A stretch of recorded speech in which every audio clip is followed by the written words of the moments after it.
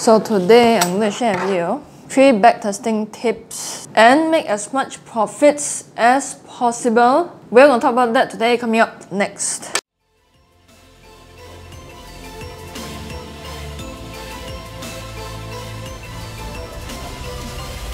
The difference between a very successful trader and a trader who jumps from one holy grail to another holy grail is just one thing. The professional trader would backtest the system and they would focus on that just one system. The loser trader, they would just go out there and then try to find the next better thing that doesn't even exist. So the first tip for you to backtest is you've got to backtest based on your trading method. What do I mean by trading method? Are you trading manually or are you trading using a robot? Because these two different things is going to determine how you should backtest. So if you're a manual trader, okay, meaning that you trade manually without relying on a EA, without relying on a robot. When you are trading manually, you need to also backtest manually, meaning that if you are auto trading, then you can backtest using a software or a robot.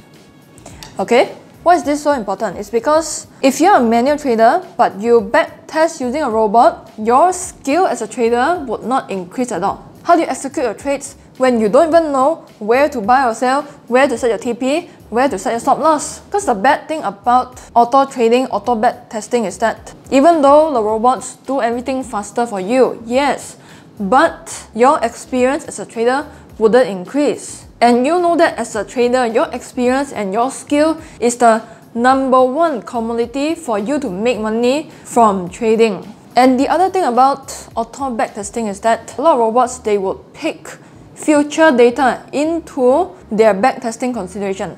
What do I mean by that? For example, if you want to backtest on 1st of January, your robot would pick some data from 2nd of January and then incorporate it into 1st of January. So your data becomes skewed and then made you into thinking that, okay, this robot is pretty profitable. This system is profitable when it's not. Now, in order to really gain a good experience when you're backtesting, you need to backtest it the right way. So this comes the second tip, which is backtest as if you are trading live. Now, how do you backtest as if you are trading live? Let's say, for example, again, you want to backtest 1st of January. Okay? You want to backtest this day. What a lot of traders do, this is a common mistake that a lot of people make, is that they will scroll their chart in such a way that they can see the price for the whole entire of 1st Jan, and also they can see probably a few days later. They can see 2nd Jan, if they zoom out more, they can see 3rd Jan, 4th Jan. The main gist is they can see what's going to happen after 1st Jan. Let's say if I want to backtest 1st Jan 6 AM data, they would scroll the chart all the way in such a way that they can see 6 AM data all the way to next day 6 AM data. They also can see what's going to happen in the next day. Now this phenomenon is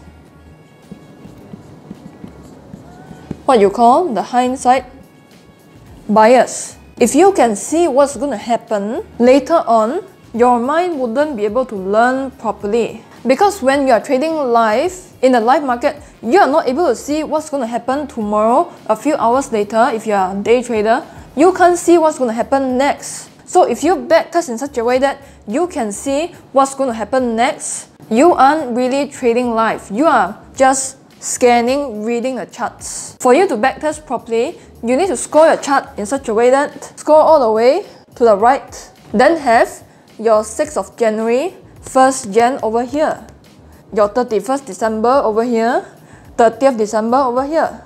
So in that way, you can't see what's going to happen after 6 AM 1st January, you know what I'm saying? And then as you backtest, then you scroll candle by candle, candle by candle. That is the way you should backtest. So the other thing is, when you're backtesting like this, you've got to put imaginary buy-sell orders. Just like how you're trading in the live market, just like how you're trading demo. And also set imaginary TP targets. Set your stop loss as if you're really trading live. So if this is the good way, the better way to backtest, why don't people do this? Because again, this is the hard thing to do. When traders come into trading, all they want is do the easy things and then expect their P&L to give them good results. It just doesn't work that way. You want to achieve the top 1% of traders' results, you've got to do what 99% are not willing to do, which is do the freaking hard things. When I'm backtesting my first year, I made a lot of mistakes when it comes to backtesting too. When I backtest, not only would I have hindsight bias, I will also add more indicators as I backtest. So tip number 3 is when you're backtesting, don't add more indicators. Now a lot of people, when they're backtesting, they see a mistake or they see a losing trade. Then they would add an additional indicator, for example, RSI, MACD, whatever that you want to use to justify that loss. And then after that, you go backtest another date, you remove that indicator. When you do that, switching between indicators, there are way too many variables, and then your whole entire data is not going to give you the correct results. You wouldn't know at the end of the day whether your system really works or not, because you are not sticking to that one system. You are adding additional indicators, you are adding this system, this strategy, that strategy. So what I find that's effective is that you've got to keep it as simple as possible. If it doesn't work at the end of your backtest, then just remove it. Just don't trade it. Don't trade this system. Create a new system when you backtest another time again. I still remember in my first 2-3 years of trying to create a new system, when I backtest, I'll backtest the whole entire weekend. Like Saturday, I'll go all in. Sunday, I'll go all in. I'll just stay in my room, I do nothing but just stare at the charts. That's practically how I spend my 20s, mid-20s. I know if you like what you do, it's not really work, you know what I'm saying? I'll backtest for 8 hours a day, 10 hours a day, that's all I do. And I find that when you do this, it's not very productive because your mind needs to take a break. So the bonus tip for you, backtest and rest. If you do want to backtest the whole entire day, you can backtest for 2 hours, then you stop. Then go do something else, go to the gym, go swim. After that, come back, continue backtest again. Now, if you feel that backtest is painful for you, try losing money. Would you rather lose money or spend that bit of time over the weekend backtesting? When you backtest one time, this system can last you 1 year, 2 years, 3 years. Now, I know that sometimes backtesting is really boring, but you know what? This is what trading is all about. 90% of the time in your trading career, you are studying, you are researching, you are backtesting, you are forward testing. You are training yourself 90% of the time, and only the 10% of the time you are clicking buy and sell. You know what I'm saying? Because a lot of people think that because I'm a trader, that's why I need to click buy and sell. It's not that. It's not that. It involves a lot of hard work, a lot of discipline, a lot of perseverance, a lot of studying that a lot of people don't see, that a lot of people probably won't tell you because who wants to talk about hard work, discipline, all the dry stuff anyway? Like, give me my Maserati. If you want this bad enough, implement these 3 tips, you'll find that you improve your trading so much. So if that, let me know down in the comment section below. How do you normally backtest?